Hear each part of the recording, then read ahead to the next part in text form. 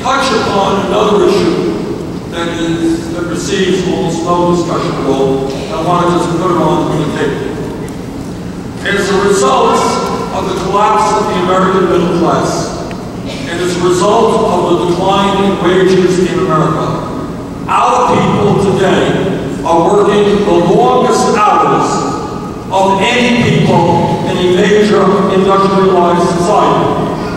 We work 137 hours a year more than the Japanese, who are very hardworking.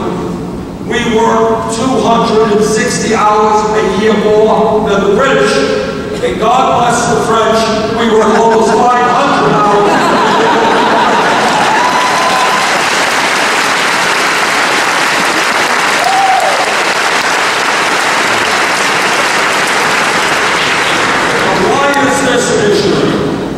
That needs to be put on the table and needs to be discussed. I will tell you, I get around the country a lot, and I look into the eyes of a lot of working men and women, and often what I see is exhaustion, and often what I hear is family problems, when mama's out working here, dad's out working there, when parents don't have enough time to spend with their kids, when people don't have time to take paid vacations together.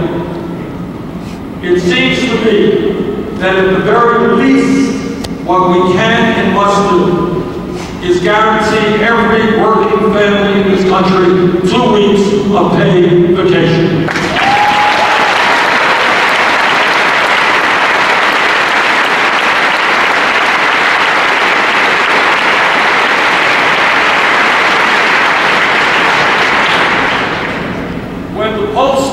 Ask the American people what is uppermost on their mind.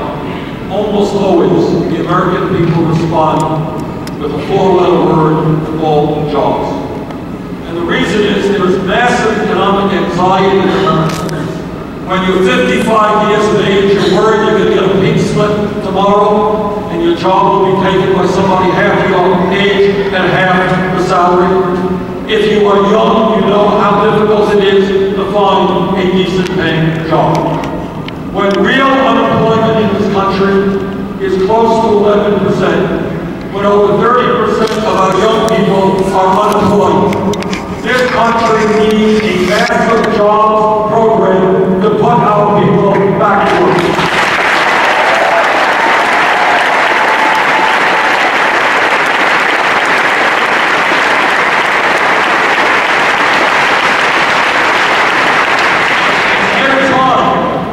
When our infrastructure, our roads, our bridges, water systems, wastewater plants, when our rail system is way behind Europe, Japan, and even China, when our levees and dams are in danger of collapsing, we can create millions of decent paying jobs, make our country more productive, more efficient, and safer by rebuilding our crumbling infrastructure.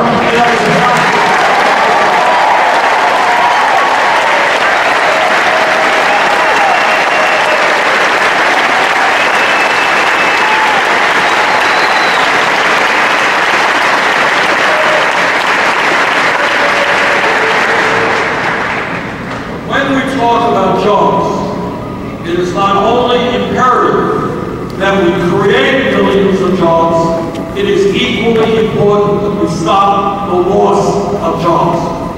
You are looking at a United States Senator and a former congressman who voted against NAFTA, CAFTA, permanent.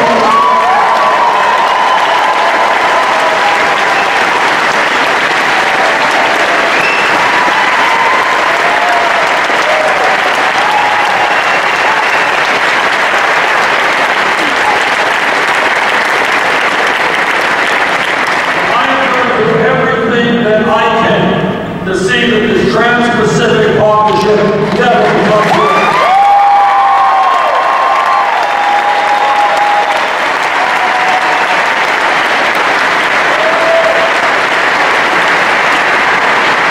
All of these trade agreements were written by corporate America and Wall Street for a very simple reason. Rather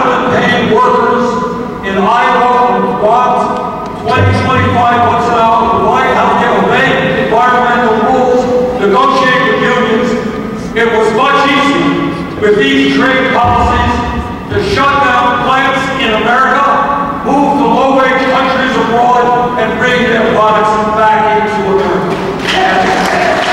And I say to corporate America, those days, those policies are going to end. You're going to address them.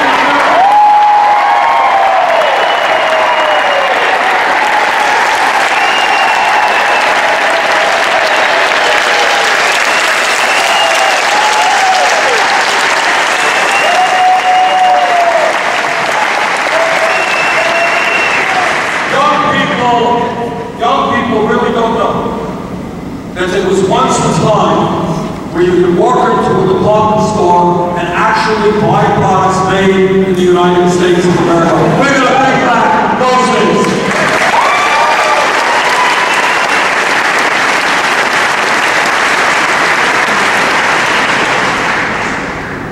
And when you talk about greed, when you talk about recklessness, when you talk about illegal behavior, these are just a few of the words we describe to Wall Street.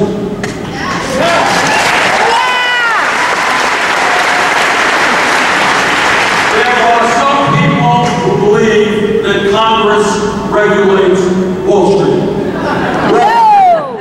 Wall Street regulates Congress.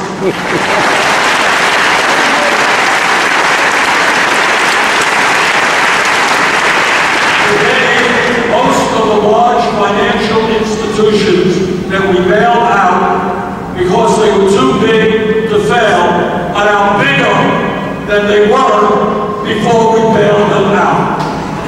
In my view, it is time to break up the largest financial institutions in the country.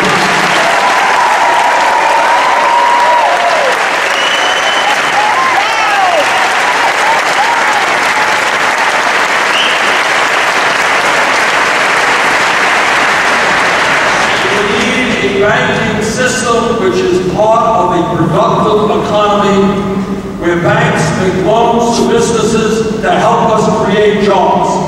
Not a financial system which lives in its own world, an island unto itself, whose only job is to make as much money as they can for themselves, no matter how illegal their activity may be. Bring up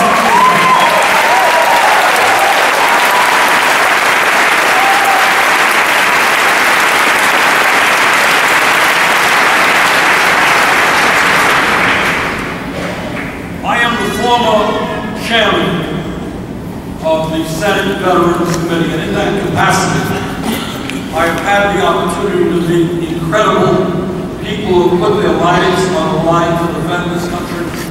I've met widows, I've met kids whose families have suffered terribly as a result of war.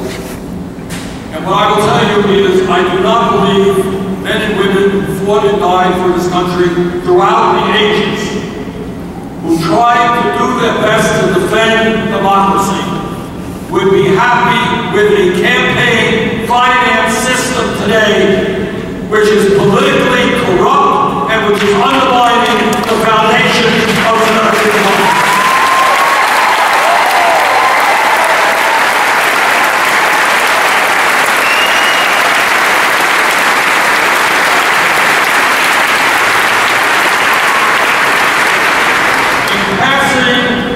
Citizens United case by a 5-4 vote, what the Supreme Court essentially said to the wealthiest people in this country: you already own much of the economy. We are now going to give you the opportunity to own the United States government.